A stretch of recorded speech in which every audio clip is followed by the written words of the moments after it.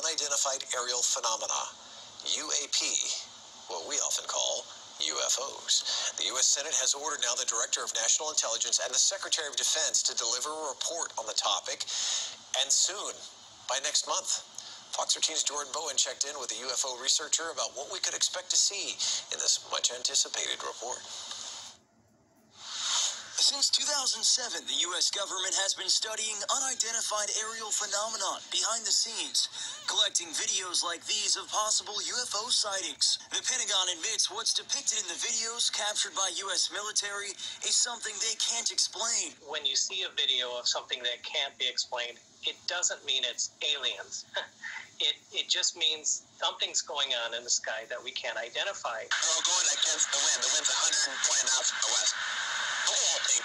In 2015, the U.S. Navy captured this video on a targeting camera of a UAP off the coast of Jacksonville. Look at that thing.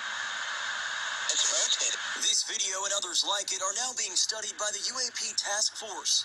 Just last month, this video of 3 pyramid-shaped UFOs gathered by UAP was leaked to the public.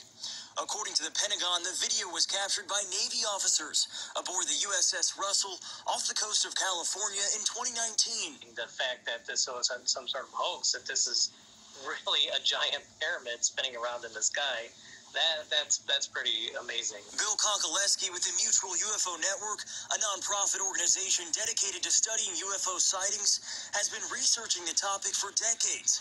He says the upcoming report, set to be turned over to the U.S. Senate next month, is a major step forward for UFO research. U.S. Senator Marco Rubio, who's part of the Intelligence Committee, ordered the report, telling 60 Minutes in an interview Sunday night on CBS the U.S. should take UFOs seriously. I want us to have a process to analyze the data until we get some answers. Maybe it has a very simple answer. Maybe it doesn't. For Konkoleski, it's hard to say just how much we can learn come next month. They have a lot to release, and I think that it's going to be more like a drip feed out to the public than they're going to release everything at once. Reporting in Tampa, Jordan Bowen, Fox 13 News.